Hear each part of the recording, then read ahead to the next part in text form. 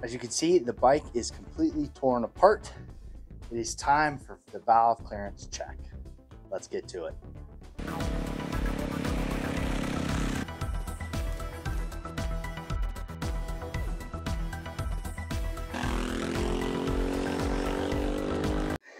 Hey, how's it going? Welcome to my channel.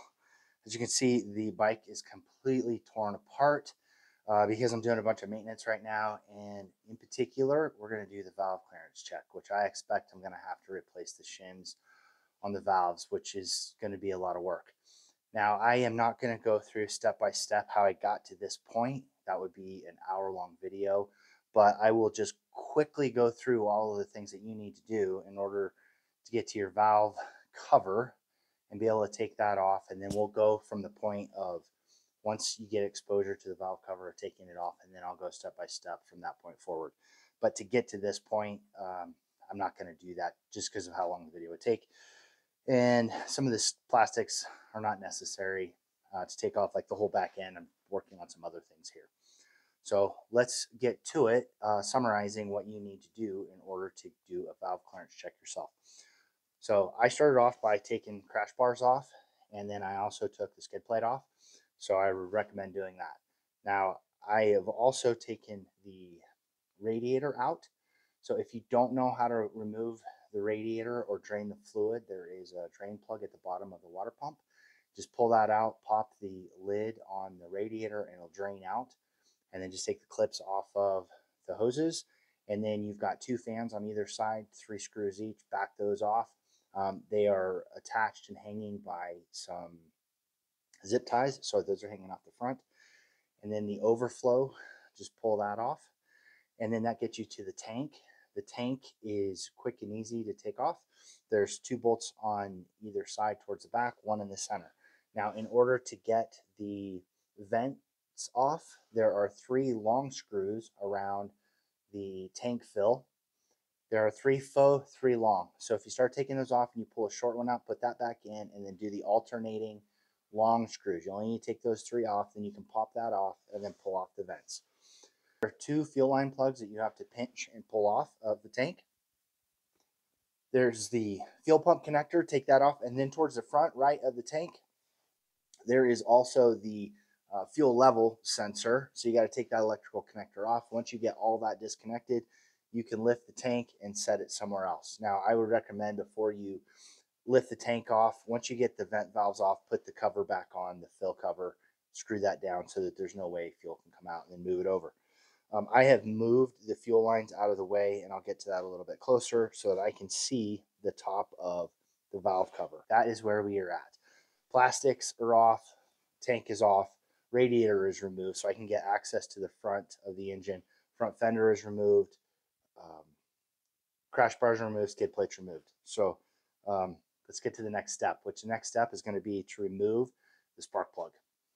All right, in order to take the spark plug out, you need a 14mm thin wall spark plug socket. So if you don't have one of those, you're going to need that in order to get it to fit down. Now, I'm not sure the camera is going to be able to see everything that's going on in here, but we'll pull the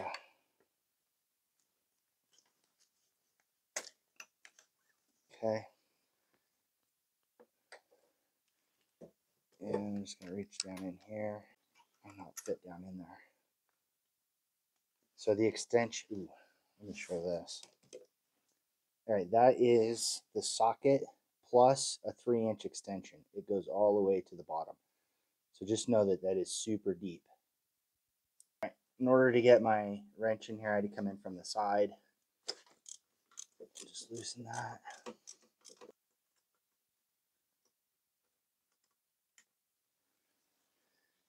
All right, spark plug is out.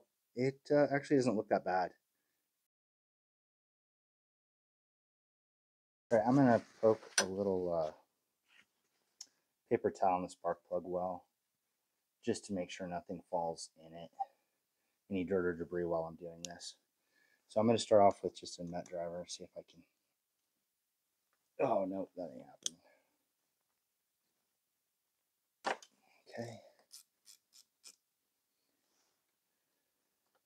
And those are on pretty tight. Oh, there's not a lot of room. I might have to get a 10mm wrench. Okay, that's 2.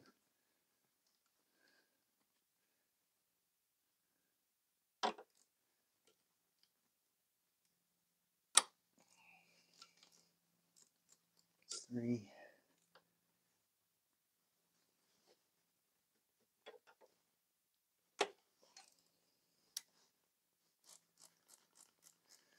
All right.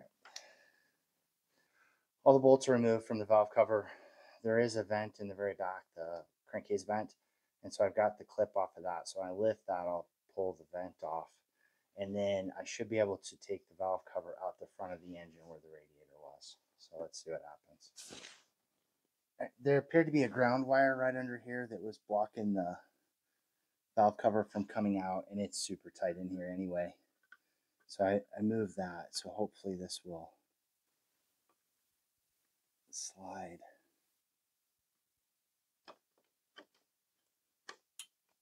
All right, so that's out. Okay, we have the cams exposed. The next step is to get it set at top dead center. And in order to do that, we have to go to the other side of the engine.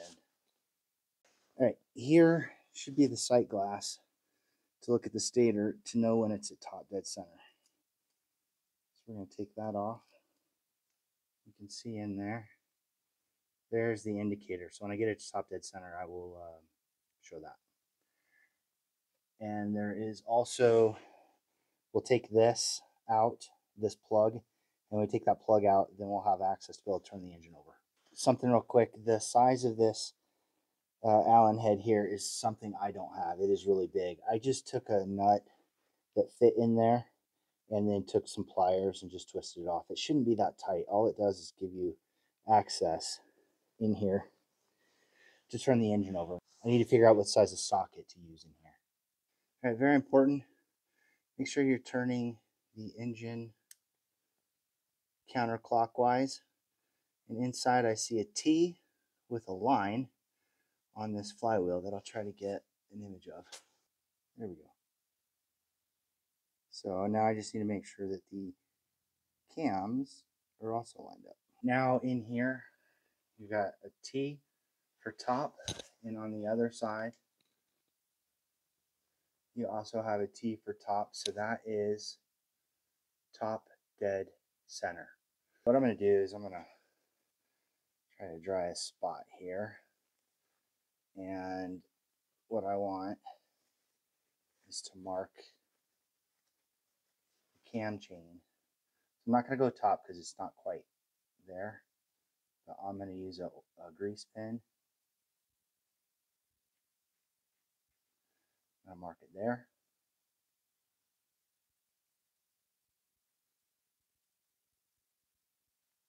And we'll mark it there. So that way, if I take everything off, I know where it's supposed to line up with the chain. I don't want to lose that position. That'll change the timing of everything. All right, this back of the engine are your intake valves here and here. And then at the front is your exhaust valves. There's one on each side of this clamp. So I've got to try to get a feeler gauge down underneath here. There is not a lot of room to do that. So it's going to be really hard to film this part. I'll do the best I can.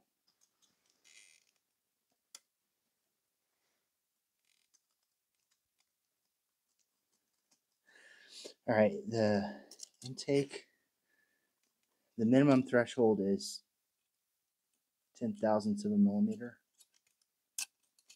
And the outside one is good.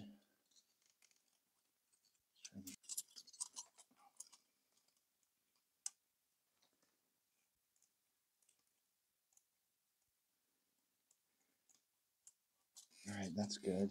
Let's go to 15.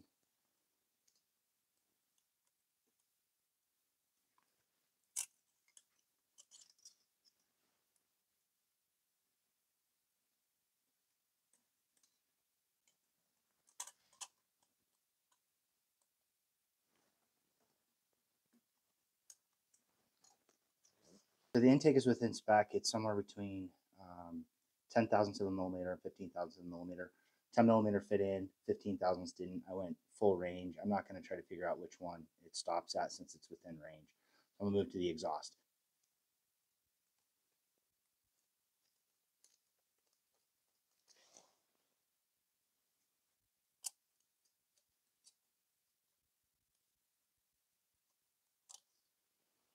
I just finished checking the valves, and both intake and exhaust are within spec. So the 10 thousandths to 15 thousandths millimeters on the front, it was right where it needed to be. It was no wider than 15, and the 10 slipped in perfectly. And then on the exhaust, it was 20 doesn't fit, 15 does. It is within spec. So I'm not changing anything. I'm going to start bolting this back together. All right, I'm getting the valve cover put back in. It is a little tricky.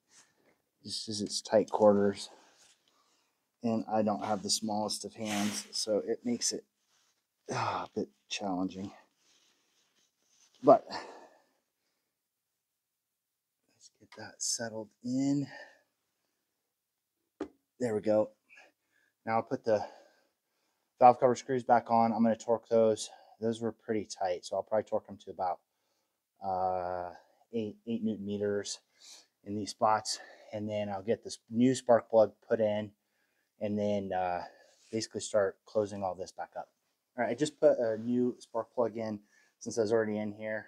And the service interval on the spark plug says 9,000 miles, which I think the reason it says that is the valve clearance is specified to be at every 9,000 miles. Now, this plug here, I went 18,000 miles on it, and it's still working fine. It looks fine. I put a new one in because I'm doing this.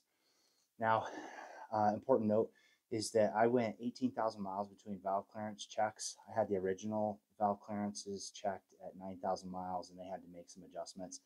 That was done, but and I changed the spark plug shortly thereafter because they didn't have any plugs in stock when they did it, so I ended up doing it myself. And so I went 18,000 miles without a valve clearance check and without changing spark plugs. Spark plug looks fine. Valves are still within spec.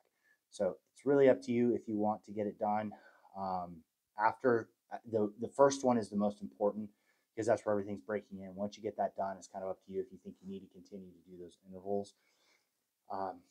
Now that mine is still within spec and there's enough room for it to close up as the valves wear down, I'm probably going to go another 18 to 20,000 miles between checks. You might disagree with me on that, but as long as the bike is mechanically functioning fine, I don't really see a need, since it is well broke in. As long as I maintain the oil, I think it'll be fine. If you disagree with me, put in the comments below, but I went 18,000 miles. Valves are still within spec, and spark plug looked okay. So new spark plug, we're good to go. I don't plan on doing this again for another 20K. Okay, so that is the valve clearance check. I did not have to make any adjustments. I didn't want to take the valve train apart just to demonstrate how to do that since I didn't need to. So if all you want to do is check your valves, you can do that. Make sure they're within tolerance. If they are out of spec, MC Garage did a really great video on just the engine itself on how to check the valves on it. I will leave a link in the description below if you want to see that. They have the engine out of the bike, so of course it makes it a lot easier, but they go through that process. So since all I had to do was check clearances, I was good. I didn't want to take it apart anymore. So if you have done this yourself and have any other tips or tricks that you think would be helpful, leave that in the comments below. Now, I had mentioned before that I got the original valve check done at 9,000 miles. There was an adjustment that was made.